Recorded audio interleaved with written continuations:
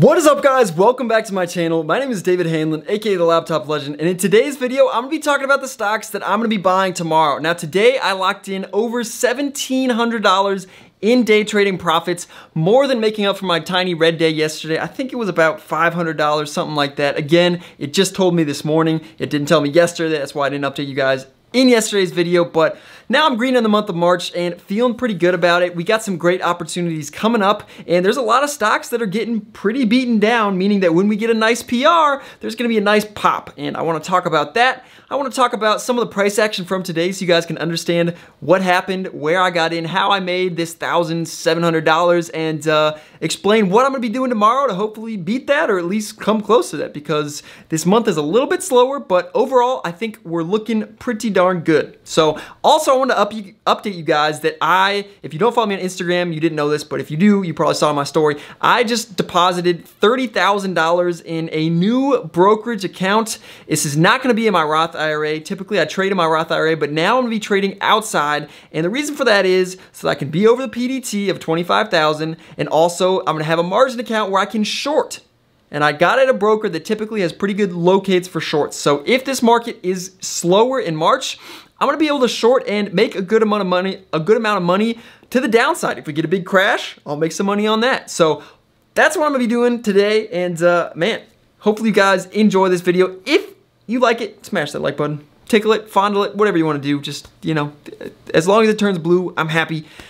And yeah, let's dive into my computer. All right, guys, so I'm here at my laptop, and this is just another example of why I made that outside brokerage account so I can start shorting, because when I see opportunities like this, man, and I miss out on them, it stinks. This is just another example of what probably will be my favorite go-to short pattern, which is shorting the break of the uptrend. If there's a beautiful uptrend that goes all day long, when it breaks, it's such a good opportunity to short because you get a lot of extension to the upside, which means there's a lot of room to fall. And typically speaking, that's where everyone puts their stop losses. And because of that, it's very likely to, you know, continue on down after that. If I were a long, I would be looking to buy here, and I would cut my losses if it breaks the uptrend. So just thinking about it from the reverse side, if you're a short, it makes the most sense to get in when all the longs are going to be getting out. And man, I mean, you look at this. You short it here on the break at 1850. And I mean, after hours, it's down at 1630. I mean, you could cover into the end of the day. You could cover here. You can risk off of 19. I mean, it's a good trade, man. So I'm really going to be looking to do this.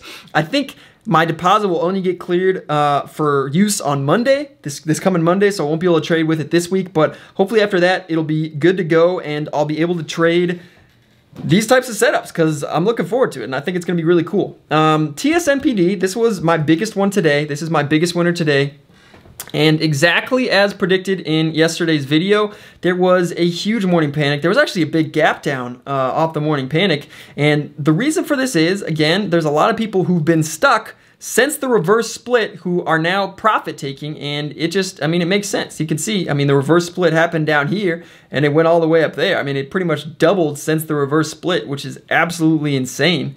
I mean, reverse splits, again, they're typically not a good thing, and it doubled after that. So there was someone in our Discord who, even after this, still made like 10,000 on his play down here. But pretty much everyone was taking their gains, and he was actually able to get executed right here. Shout out Dan. But a lot of people, you know, might have got filled down here, might have just waited, and it never bounced, man. It never made a higher high. You can see it bounced here, made a lower high, and then just faded off, lower high, couldn't break that, faded off, lower high, and man, just a little bit rough. Now, I actually was alerted, I think it was right here, because right here was when E-Trade customers were able to sell. For whatever reason, E-Trade was, I guess, a little bit delayed, so people who were in from the reverse split on E-Trade only were able to sell here. Shout out to the guy in the Discord. I forget your name. Sorry, man. But he told us that, you know, E-Trade customers could sell here, and that caused this sell-off into the end of the day. It did have a nice little perk up into close, so we'll have to see what it does. But, I mean, this still definitely has a lot of room to fall. We'll see what happens now because, again, the news came out. And without news, I mean, it could keep fading back down. Not sure. I think it would be ironic if they did this reverse split to get it above $4 so it could be listed on the NASDAQ, and then it keeps falling and goes back under $4. That would be ironic. So we'll see what happens. I mean, maybe they keep doing some press releases to keep it over $4, but we will see.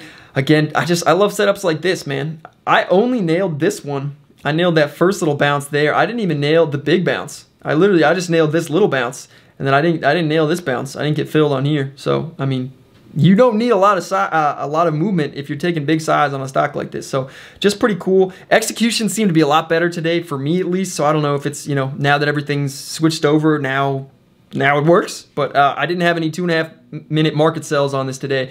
But this is definitely going to keep being in play, guys. Definitely going to keep being in play. Looks like there's some support in this area, so who knows? I mean, literally, I'm just going to respond and react to what the stock does. I don't think we're expecting any new news, so maybe it's just a flat, boring day tomorrow. We'll have to see. Let's see, OZSC. This is one that I really, really want you guys to keep on your watch list because this one is getting hyped up within the Discord that the CEO is in. So again, I'm in a Discord with the CEO of OZSC, and he's talking about the fact that they have some big things coming up, and I believe, if I'm not mistaken, don't quote me on this, but he said he's meeting with someone from Tesla tomorrow to talk about, you know, some of their batteries and stuff like that. So potentially there could be some pretty big press releases coming in the future. If OZSC gets a press release with Tesla, you can bet your bottom that this thing is going to be flying. So, I mean, look at this. This is a typical long strategy. You see this? It's holding the downtrend perfectly this entire time. So once this breaks out over the downtrend, this should pop up pretty darn nicely. And I think all it would take would be a PR to do that. I think a nice little PR talking about, you know, a deal with Tesla or whatever. Also, apparently, like the state of New York, potentially there's I think it was 170 million a month on the table. So I'm not saying this is going to get a 170 million a month deal. If it did, this thing would obviously, I mean, just absolutely skyrocket. This thing would be dollars instantly. But I mean, just be on the lookout. High alert on OZSC because there are some press releases that will probably be coming in the near future. And when it happens, it's going to pop up a lot. And the great thing about this is it's so cheap that you can buy a lot more shares. Because, I mean, a stock that's this much, I mean, I can buy, I can't do that math in my head, 300,000 shares, 400,000 shares at this price versus like back when I was buying it for the news here. Yeah, I bought it here and I made a couple thousand this day. I mean, I only bought 100,000 shares, no, 160,000 shares. So, I mean, I can buy a lot more shares now that it's this cheap. And when it's this cheap, it takes a lot less movement for you to double your money. You know, from 16 to 32, that's a 100% increase versus when it's at 40, it has to go from 40 to 80 to double your money. So, definitely, this is one of the biggest watches.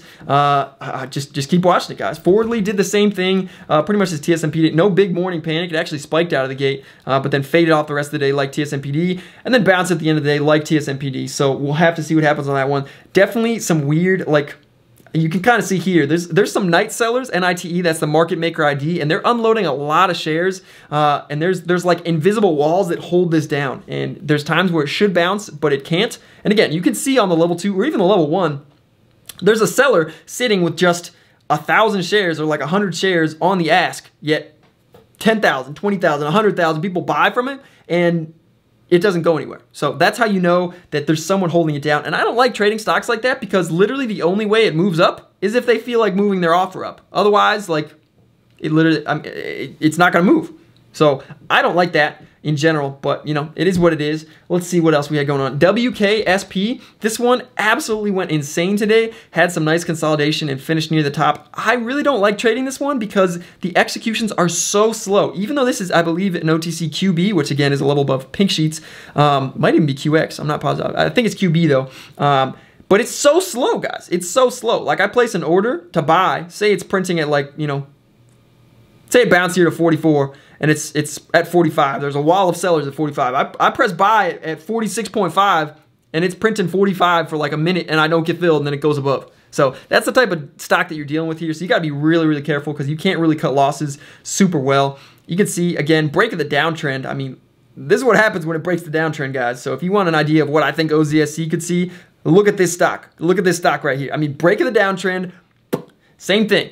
Break of the uptrend is a good way to short. Break of the downtrend is a good way to get long. So just keep that in mind. Let's see, what else? RKT, this is probably the biggest non-OTC stock. So if you guys don't like OTCs or you want to look into this stock, man, this thing went insane today. Up 71%. There was apparently a lot of algorithmic weirdness on this at every whole dollar. That's what I've heard from some good traders. So apparently that was also the price action that GME displayed before its crazy run. So potentially this could go insane. It is a larger market cap to my knowledge, but it was 40% shorted.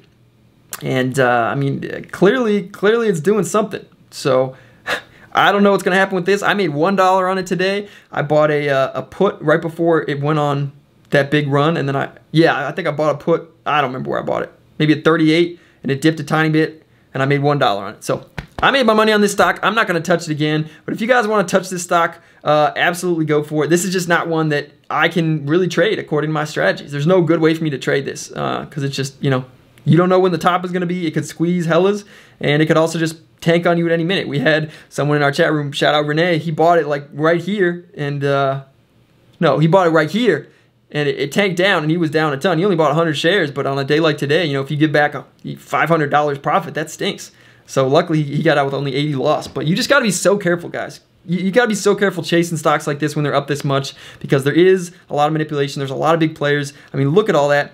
I mean, 2 million per minute volume candles on a $40 stock. That is a lot of money that is flowing into this company, and you are a tiny fish in a massive pond. So just be careful if you decide to trade this stock. Let's see, anything else? AITX had a nice little bounce. AITX, I made a few hundred on that today. Yeah, 185 on that today. Nice little bounce here towards the end. I might have gotten it on this one, though. It actually might have been this one. I forget. Had a lot of red candles that opened, but Fat Dude felt like he was just sitting on it. And I mean, if you look at this one overall, just so many red candles, bro. But it's like red candles that don't do anything. That's what's so weird about it. Like, it's not fading down. It's just red candles that don't do anything. So I really don't know what to say about this stock. I mean, hopefully we get some big panics or get some big rips. But otherwise, like, this is just boring. It's boring price action, guys.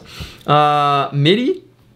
I flipped the spread today on this one. There's a nice spread that you can flip. And I switched it to first in, first out intraday, which means that anything intraday will be sold first. And after that, it defaults to first in, first out. So this allows me to hold a long-term position MIDI. I still have my 127,500 shares, but I can also take advantage of these intraday, you know, spreads, because this is insane, guys. It's insane. So we'll see what happens. If I get stuck holding MIDI, I don't care. I'll just add it to my long-term position. Again, I have 80-something thousand shares from 40, so I'm not worried if I get stuck holding some shares at 35. Really not a big deal for me. ALYI, this one's pretty much dead, guys. AABB had a little bit of a panic, but not a ton of great. I mean, it panicked a lot, but the bounce was choppy, gross. Not really a ton of great opportunities on this one today. Made a little bit, but yeah, not too much. JCS, this is a low float stock that was spiking up a ton in pre-market, and then, you know, tried to grind its way back up, but failed, and then just absolutely died. Just absolutely died. And this is one,